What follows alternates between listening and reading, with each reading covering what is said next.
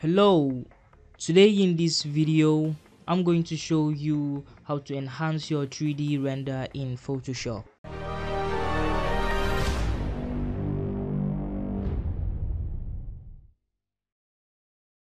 Now this is a render I did straight out of Cinema 4D and we are going to enhance it.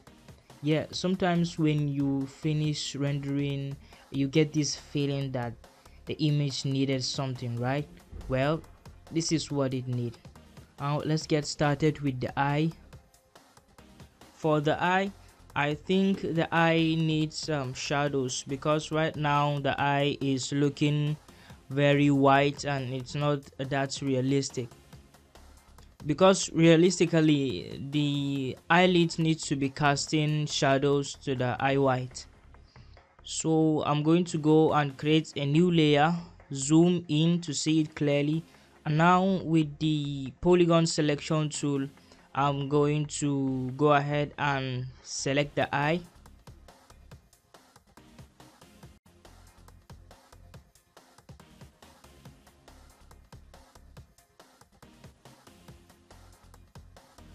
So when I have it selected, I will select the brush and bring the flow down to 20 and just click around the eye to paint the shadows. I'm just clicking the left mouse button to bring in the shadows. Now let's do the same step for the other eye, and I will click here to keep the both selection. Now select the other eye. I'm just going to zoom in a little bit.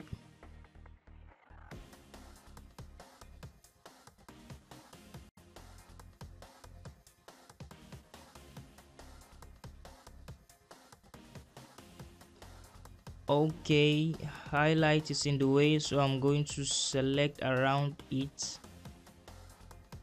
I don't want to erase the highlight.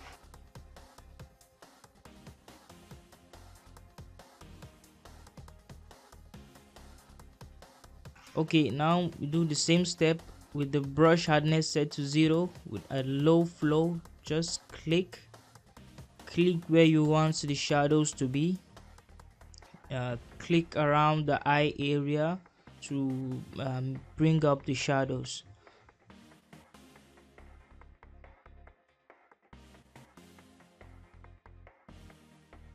So now I'm done with the shadow and I can right click to deselect the selection.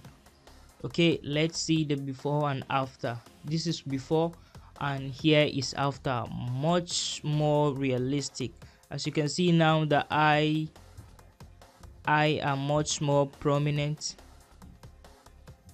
and very realistic. Okay, now we are done with this one. Let's move to the next step, which is iris glow. I want the iris to pop out, to have some glow to it. So this is what I'm going to do. I will create a new curves adjustment layer and then bring the right slider to left. You can see now the picture is being blown out, but don't worry, we are going to fix that so I can have this just affecting the iris. Maybe move this one up, then click on the layer and hit Ctrl I on the keyboard to invert the selection. So now I'm going to go in. Let me just zoom in, select the brush tool, make it smaller, and the foreground color set to white. Just paint around the iris area, just paint. Okay, now you can see now the iris highlight are starting to show more and more.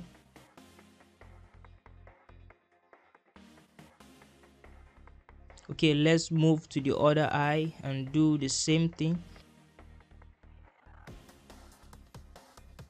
Okay, now look at the before and after. So here is before and here is after.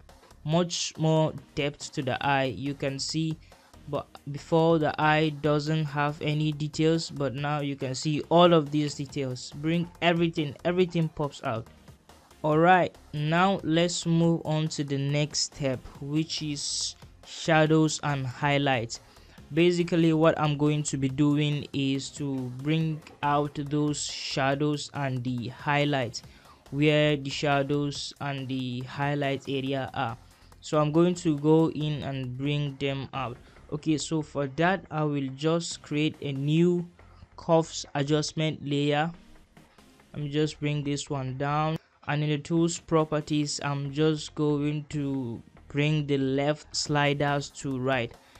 Now you can see I'm making the picture dark because that is what I'm going to need for the shadows. Bring this one down to, okay, hit Ctrl I to invert it. Now I'm going to rename this to shadows and rename this one to iris.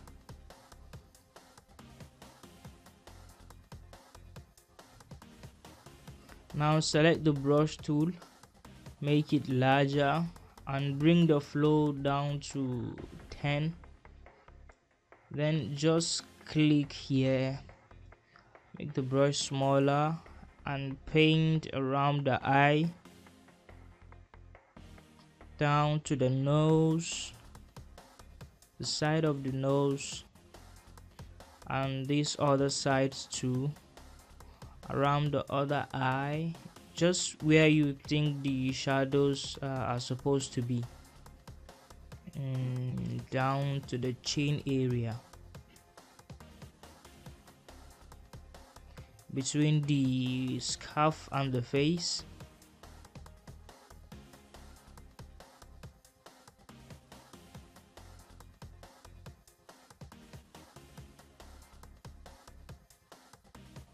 Okay, let's zoom out and see the before and after.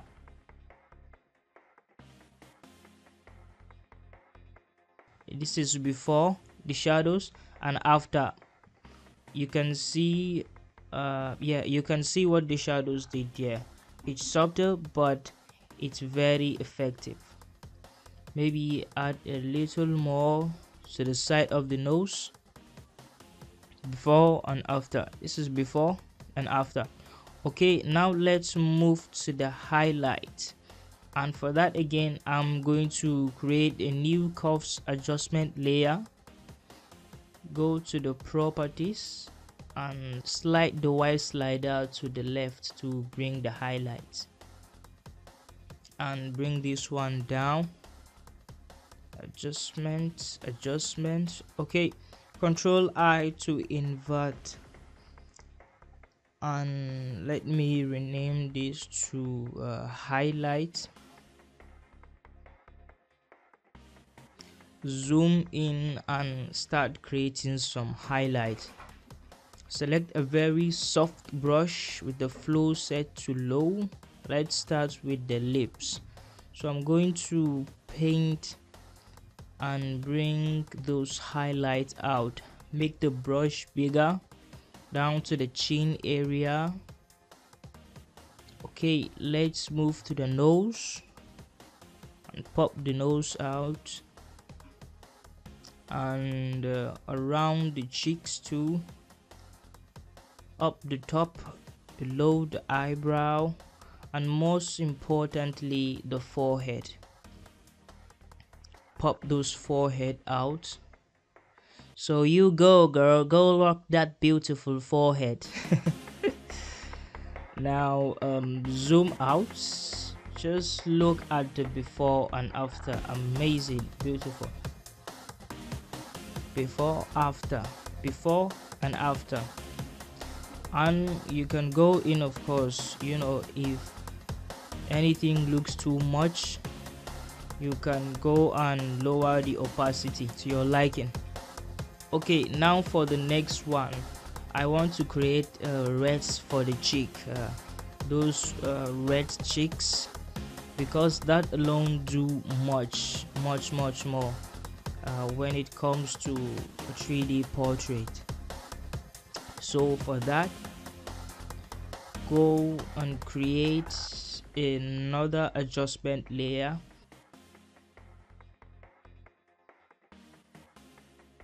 Just going to bring this one down, go to the properties, bring in those whites highlights, and then bring this one down to make it reddish.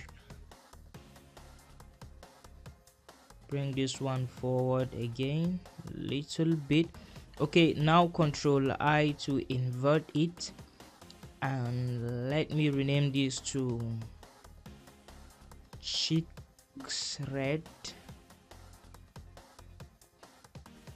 and then select a really huge brush and bring the flow to 20, and then just paint the cheeks area.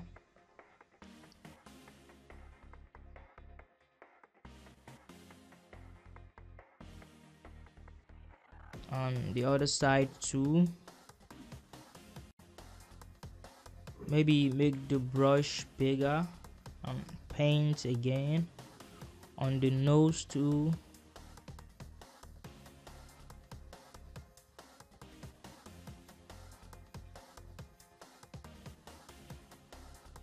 Down to the lips.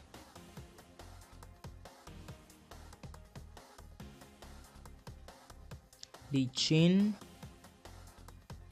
And oh my god, just take a look at the before and after, much more realistic. You can go in, if you think anything is too much, you can go and reduce the opacity. Okay, now let's see everything in action. So this is before, all the effect, and after. Just look at how everything is really realistic. She goes from looking to, you get the idea. Okay, now all these things really enhance your 3D render, make your render much more realistic, because I see a lot of people, when they finish rendering from their 3D programs, they just, that's all, they're done. They don't go through any process of enhancing their render, they just leave it as it is, and that can be very poor to even look at. Okay, now the next step. For this next step, I'm going to introduce some sort of blur to the image to create a depth of field to the image.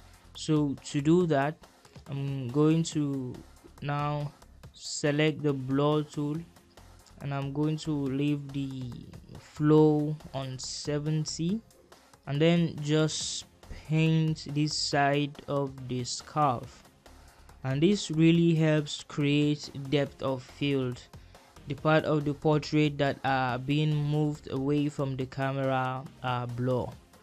So just blur around the edges. Okay, now last but not least is the camera raw filter.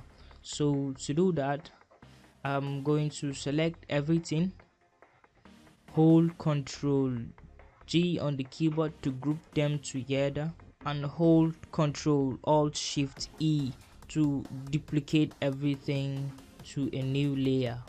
Now we are ready for camera raw filter. Go to filters, select camera raw filter. If you want a very warm and saturated look, you can do that, and if you want a very cold and desaturated look, you can also do that. So the sliders, you can just play with the sliders. The camera raw filter is really something of a personal preference, so there is no right or wrong way to do it. You just have to be creative with it. One thing I like about all these kind of Photoshop techniques is you can all forget about that in your 3D software, and then when you come to Photoshop, you can do all of that.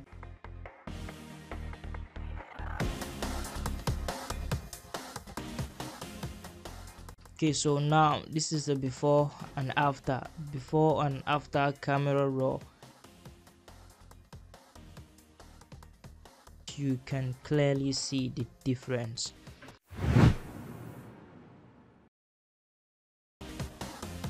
Okay, that is it for this video. I actually created this channel a long time ago, like over a year ago, for the sole purpose of providing tutorials and knowledge you need to know on a lot of 3D, 2D and all sorts of VFX editing programs. And then came in a huge project, really big. We are still working on it, but then I said to myself, you know what, I'm not going to let this channel die. And right now my subscribers count are really low, so from now on I'm going to try and upload at least once a week, tutorials, tips and tricks and all sort of creative artistic content, because that is what I do.